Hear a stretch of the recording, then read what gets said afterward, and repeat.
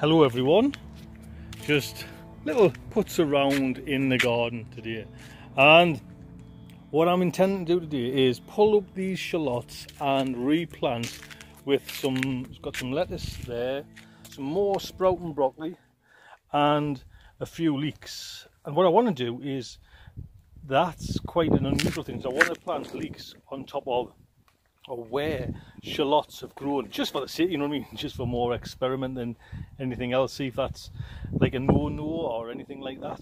Now I was intending to do this today, but I don't know if you can kind of see, just get down and dirty there. It's all soaking wet, the ground, and it's been dry here for weeks now. We haven't had any rain or anything, like, you know, water. We've had to do it all by hose pipe, you know, like individual watering. Last night, the biggest storm I have seen in a long time. I was just sitting watching television, and you know, you could hear like pitter patter, and then down she came. And I grabbed my camera, and this, you can see it there, this is outside the front garden, which I need to do an update on the front garden, but you can just see it is torrential, and it lasted like that probably an hour up here in the northeast of England. So I wanted them to be a little bit more dry, so what I might do is just leave them until tomorrow. I mean, this will all be on the video now, because I'll just, you know, blink of an eye, it'll be tomorrow for use. But I intend to pull them up, I just want to pull them up nice and gently, and then put some compost down. Now, as you know, I used all my compost in my bins, in those two like raised beds. So over there in the compost bin, I've got some soil improver, basically a compost as well. So I'm going to put them bags on, because I'm now having to use like board bags. So the idea is to put the soil improver on that bed, and then just straight away, without any weeding, without any, just, you know, put that on and let it go, plant them in. And again, it is, I mean, it's coming up to, when I'm recording this there now, the 19th of July. So it'd be nice to see, especially, you know, the sprouting broccoli, will that come?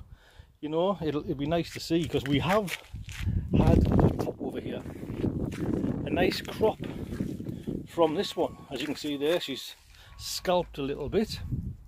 A lovely crop the other day. So if I can get them in, I might as well put them in, and if they don't come, then it's all good compost in the end. So I'm interested, like I say, as well, with the leeks, to find out if they'll be, you know, any good, if you can see signs of like planting on top of more, you know, onions and that. Be a nice little experiment, and it's just a little bit of fun, just to keep the garden going through the late, you know, the late October, September, you know, possibly into November, you know, bringing out some food. There you go then. So we'll wait 24 hours and I'll be back. Speak to you soon. So it's been, what, 24 hours there now since I was chatting on about them shallots and, you know, taking them up. And I've been thinking, and I'm not going to put the leeks there. And it's not because I don't want to plant, you know, where onions have been or where shallots have been. I don't want to plant leeks. That's nothing to do with it. It's more this bed that I'm sitting on hasn't worked for whatever reason. I don't know. The beetroot hasn't come through, and it's starting to come through, but and it's just going to waste the bed. So what I'm going to do is I'm going to put the leeks in this bed. Maybe leave the beetroot in there. We'll see how I go. But put the leeks in there. And I'm sure I've got enough sprouting broccoli on that side, just to kind of have them nicely spaced out, and, you know, like I say, cover it all with the compost, and go for that way, instead of, you know, putting it all into that bed and still clinging to hope that this might grow, this one bed might grow. I'll show you what I mean. You can see there, it's looking so sorry for itself, you know. And I think, I don't know if it's me or, you know, the seeds, but there's two different types of beetroot. They're not, because everyone's saying, oh, go for Bold Hardy. Now, it's not Bold Hardy that I put in there. One was Golden Burpees, and I forget what the other one was. So you can see some of them are coming through, but do I leave them in? I don't know.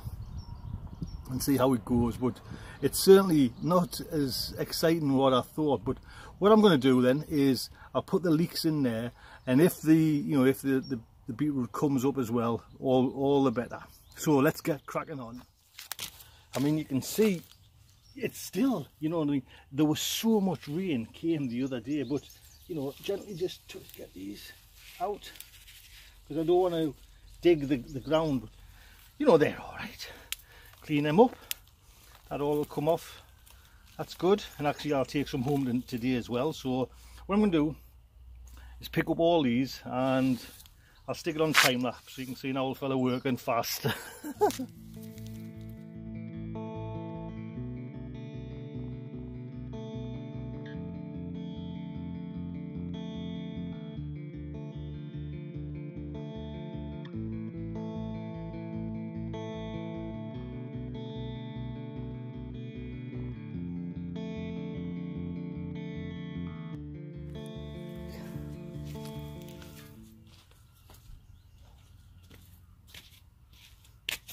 There we go. So I'm really quite impressed with these. This whole bed was, you know, a kind of an afterthought. You know, it's always next to the polytunnel, and it's sometimes I kind of don't think it's not going to work very well. But these have just been left to their own devices. You know, and we've had, like I say, no water or anything. But there, and I bet there's about 300 bulbs there. You know what I mean? So that's going to do a great kind of help to the household, the Smith household. So that's part one. So I'm going to cover it now with the compost.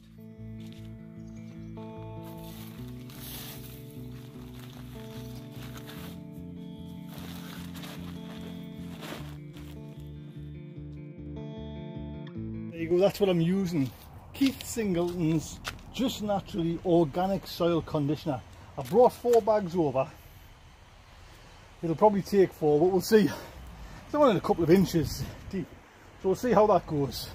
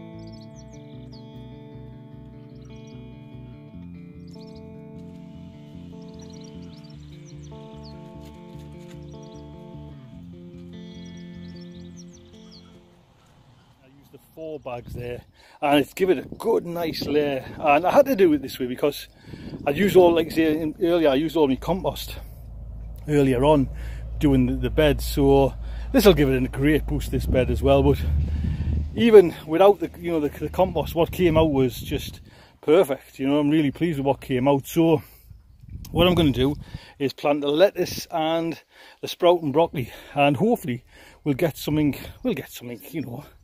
Even if it goes to compost, it's all for the garden, you know what I mean? It's all for the benefit of the garden.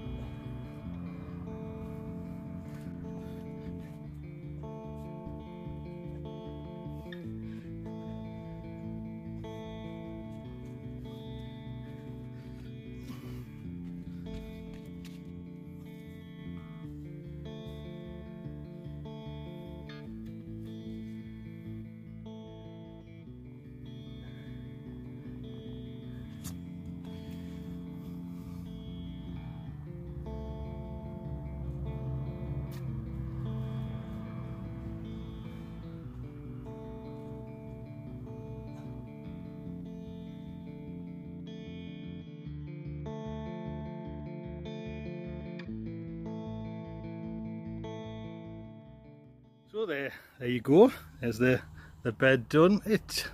It's fine. You know what I mean? I'm quite pleased. Whether the lettuce will certainly come. You know, maybe hopefully we'll get some you know, cuts from the sprouting broccoli. I haven't, and I've got them, you know, but I haven't put on those collars, and I didn't last time when I lost a few. But I'm hearing on YouTube and that there's a few, just even with the collars on, you know, the white fly, the little bugs getting into the roots. So we'll see. There's enough there. Surely they'll let us have a couple.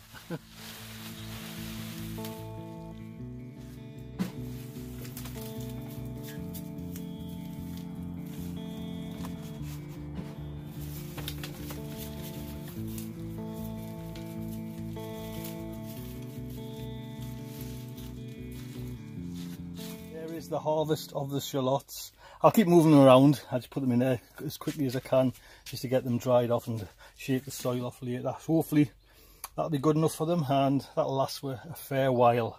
Right, take care.